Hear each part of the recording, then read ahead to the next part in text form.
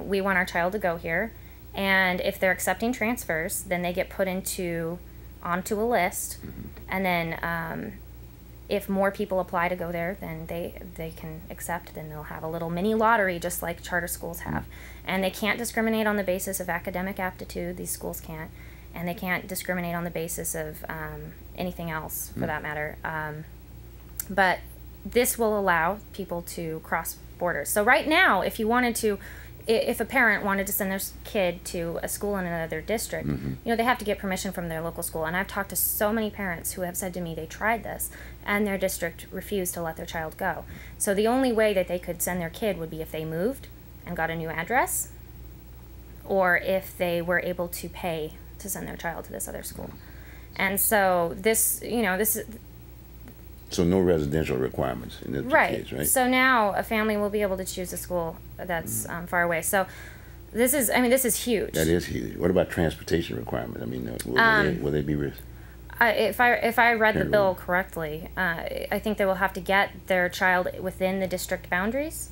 And then, so if a Beaverton family is sending their child to Portland, they'd have to get their child within the Portland school district boundaries. And then Portland would only be responsible to get the child to school within that area. Okay, right. but on the other hand, they still can send that child outside of the boundaries, but they would be responsible to transport their kids. Right. Oh wow! So they can just go anywhere. They want to go to Seaside. Well, and with the public transit we have in Portland, I mean, it shouldn't be a problem for the most part. So. Yeah, so this is a huge bill, and it'll be interesting to see what happens in 2012. Now, for those parents who are interested in taking advantage of this in 2012, they will need to alert the school that they want to attend by April 1st. By April 1st. Yes, and then they will get put on a list, and if the school is accepting transfers, some schools may decide they don't want to accept any out-of-district transfers. But it will be much easier now to choose the school that you want to attend. Well, will school be required, at least to list themselves one way or the other, that their availability, if you will, for transfers? You know what I'm saying? I don't think so. I think schools that want transfers, though, will list it, because this could actually really help some districts. So if they need, if they need a few more students to be able to offer another program, then they could advertise. And so only state dollars will follow the student. Okay. It will not be local dollars, but again, this could make a big difference. Okay. What's the other one? You had three. So the third one is the online charter school bill. So I mentioned those earlier. Those are, again, public schools.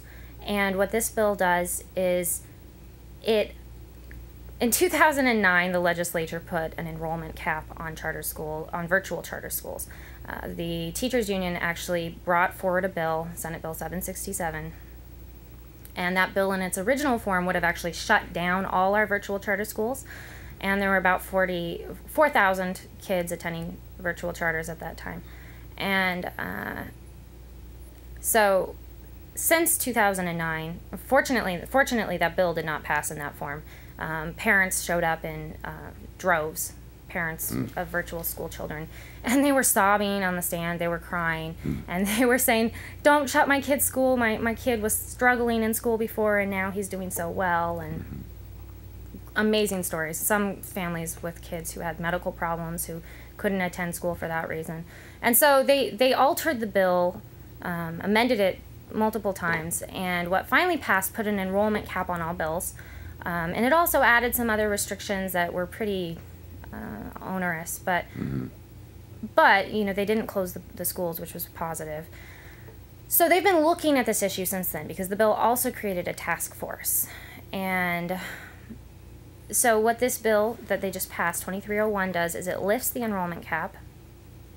So now more than 4,000 kids 4,100 or so, can attend these virtual charter schools.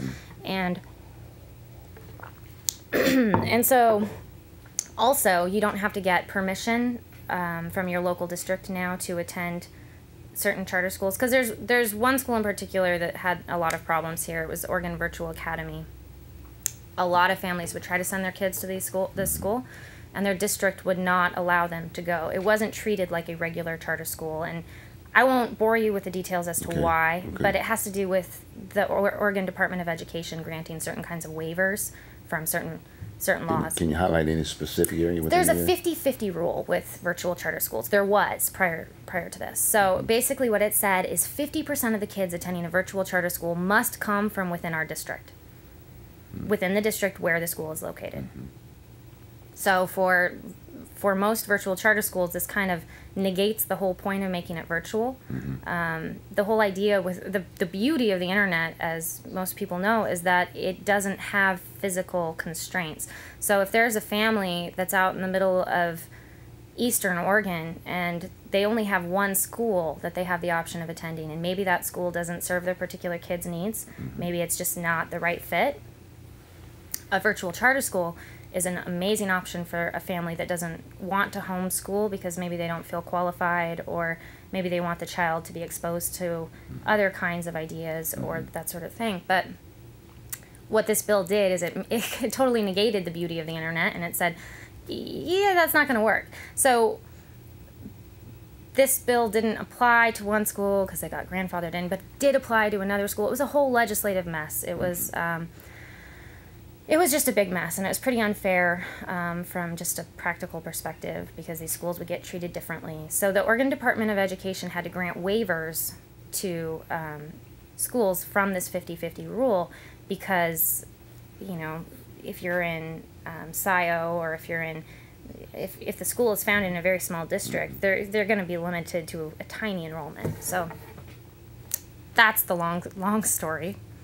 But the bottom line is now families can choose virtual charter schools without having to get local district permission to appoint. So once 3% of the kids in their district are attending a virtual charter school, they'll have to get permission. But if they're denied, they can appeal it to the state. So that's still a big improvement. You know, as we're going through this, your response to this whole new situation, let me ask you at this point in time. What about our present superintendent? What was their posture in all of this all this political process going on in Salem? Susan Castile, how was she there on an ongoing basis? And you mean with the whole package, or with certain bills? Yeah, the whole package, kind of like, you know, just a kind of feel. She was involved in some of it. I know she supported some of it. I didn't. You didn't see. I didn't see too much of what her stance was on a lot of these bills.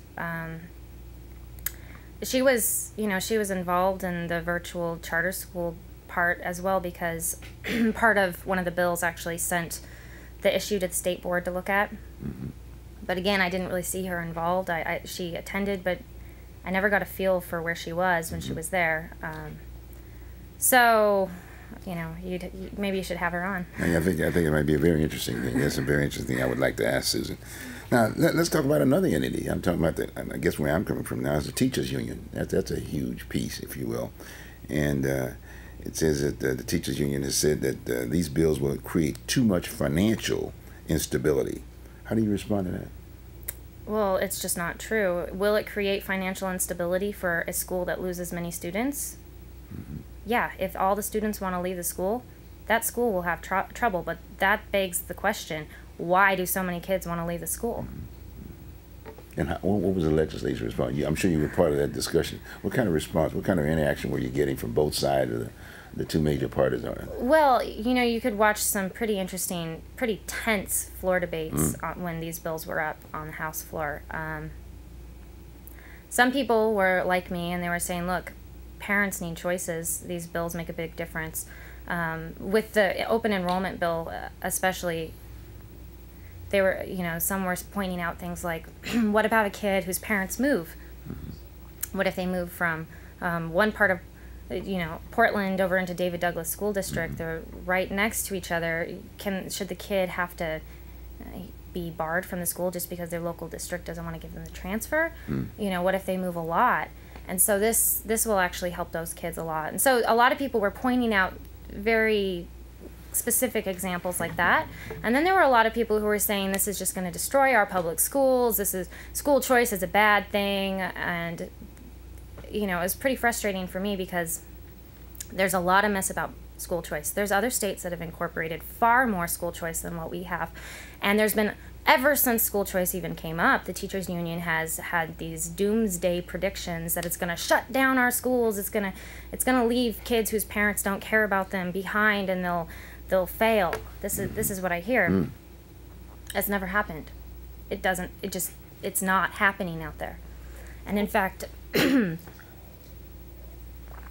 what we're seeing is the opposite. For instance, Milwaukee has an extensive voucher program. And what we've seen with that is that actually the public schools have gotten better.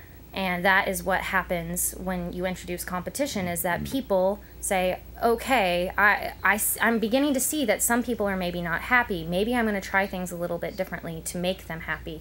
Because parents, the vast majority of parents want to see their kids do well in school.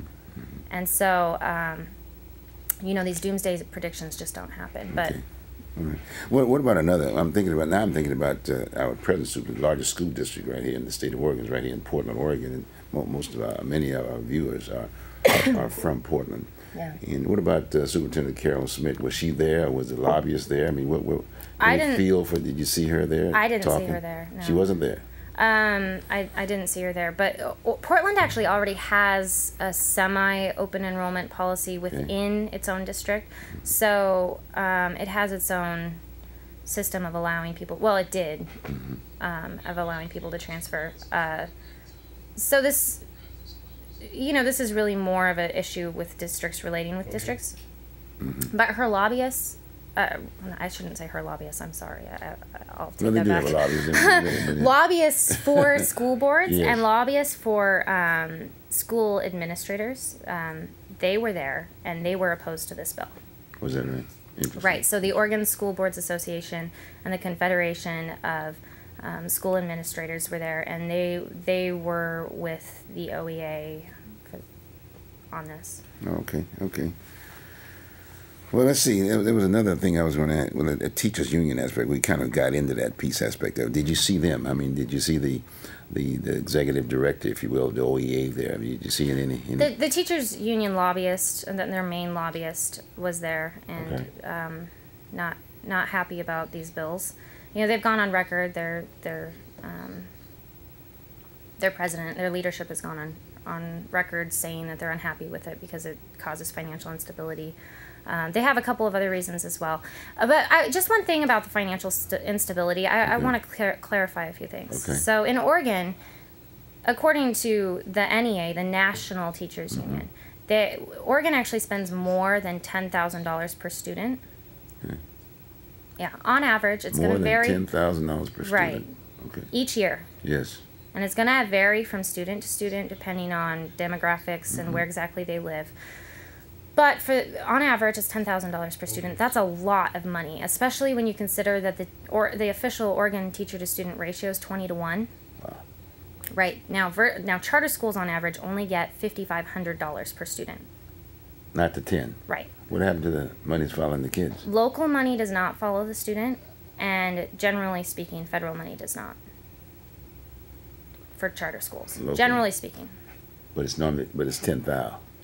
Now, where are you getting that 10,000 figure? I'm just as a layperson. Well, the teachers union actually has a report that they issue every year. I also got figures from the Oregon Department of Education. Okay. And I got figures from just digging through their statements online and by emailing one of the assistant superintendent there for information, and he sent me 30 years of information.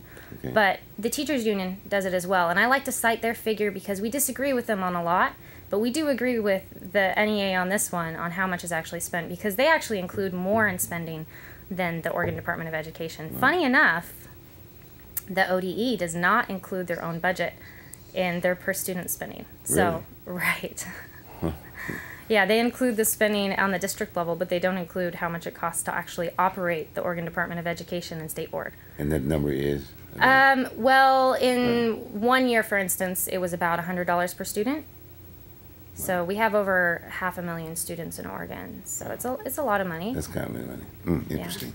Well, hey, look, this has been quite enlightening. And what we're going to do, we're going to take a short break, and if she doesn't, I'm going to have her give an opportunity for a close when we come back.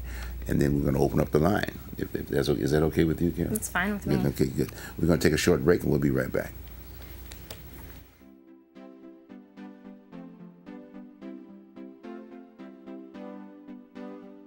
You are watching Oregon Voters Digest.